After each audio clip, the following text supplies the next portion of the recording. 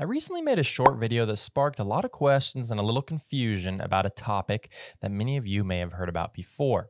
That topic is ISO invariance and talking about what it is, which cameras have it, and how you can use it to benefit your own photography. I'm Austin James Jackson, a landscape photographer based in Utah, and in this video, I am looking forward to teaching you guys about what you need to know about ISO invariance and ISO invariance sensors, including how to find out if you've got one and how you can use it to your own advantage in your photography. Now, this topic is loaded with technicalities and definitions that are hard to understand.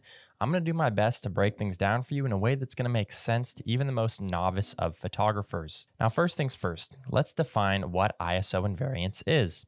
The quick and dirty answer is that an ISO invariant camera will produce the same image regarding image quality when you capture an underexposed photo with a low ISO as if you would have captured a properly exposed photo with a higher ISO using the same shutter speed and aperture.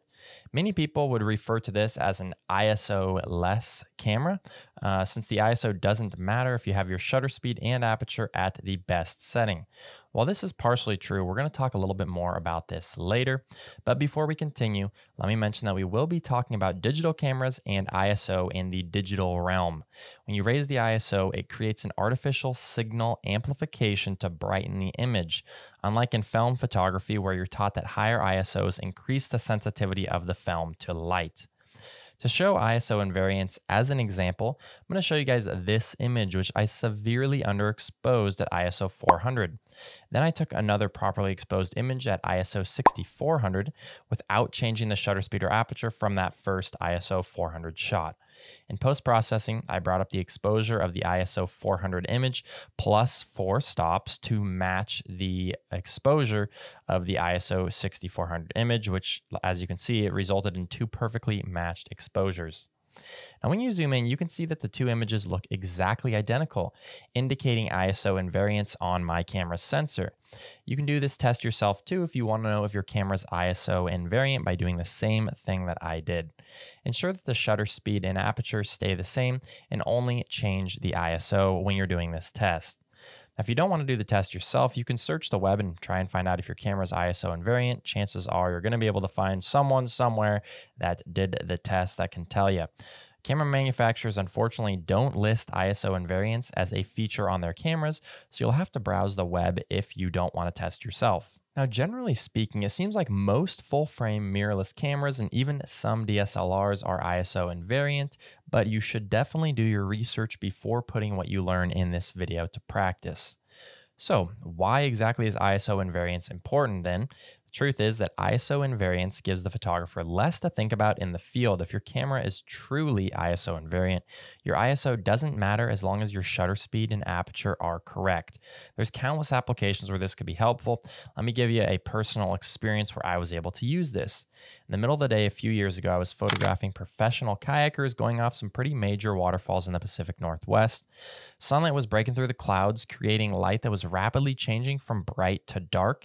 I knew I needed my shutter speed at 1/500th of a second or faster. I wanted my aperture down to f2.8 for shallow depth of field. Now, when the sun was hitting, I could bring my ISO all the way down to 200, but in the shade, if I wanted a proper exposure, I'd need more like ISO 800 or even higher. Now, rather than trying to worry about adjusting the ISO as the light changed, I just set my ISO to 200, shot my images even once the light went away. In this situation, I had one opportunity to capture the great photo. I didn't want to be messing with my settings to miss the moment. Now, the actual images when the kayaker went off the waterfall were super underexposed because of this, but I was able to brighten the image in post-processing without having any worse image quality than if I would have set my ISO to 800 or higher in the field. This concept is exactly the same when it comes to wildlife photography, and you can realistically shoot all of your wildlife images at your camera's base ISO and then brighten in post. Now, as a brief note, I want to mention another interesting ISO feature that many cameras have, which is called dual gain ISO. This refers to the camera sensor being ISO invariant in 2 different ranges. I don't want to get into it too much, but this essentially means that the camera may have less noise at a higher ISO than it would at a lower ISO. This means that the camera's got 2 native ISO settings, and the second native ISO that is higher may actually display less noise than a lower ISO that's above the first native ISO. I know that's hard to wrap your head around, but if this is your camera, keep in mind because you will see better results around that second native ISO than you would by raising the first native ISO.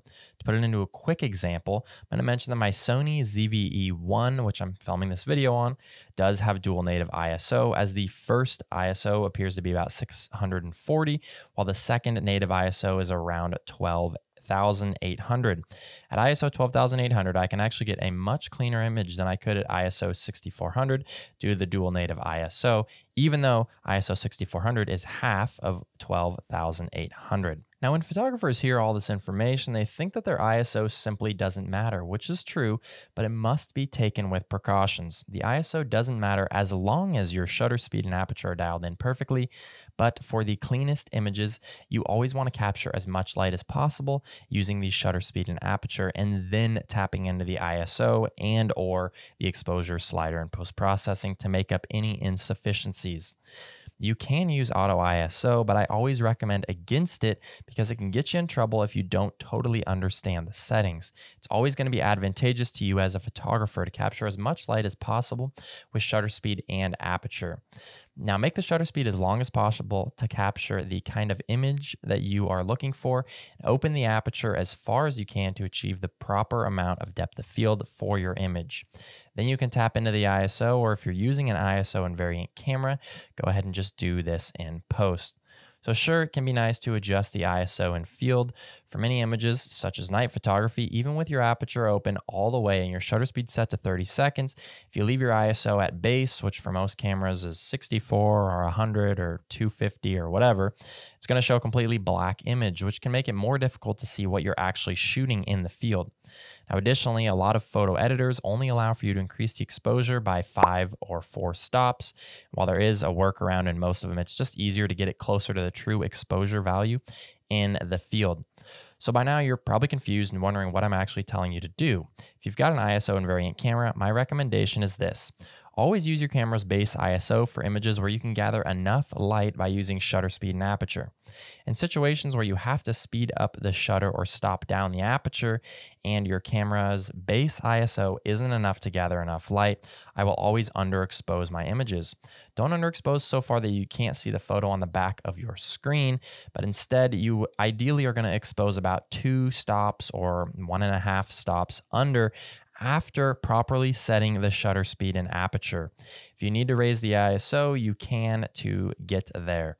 Now, having an ISO invariant sensor allows you to expose without penalty, helping you to avoid blowing out the highlights, which you can't bring back later. With all that being said, keep in mind if your camera does have dual native ISO, you may want to consider jumping to that second native ISO if the image is severely underexposed at the base ISO for your camera.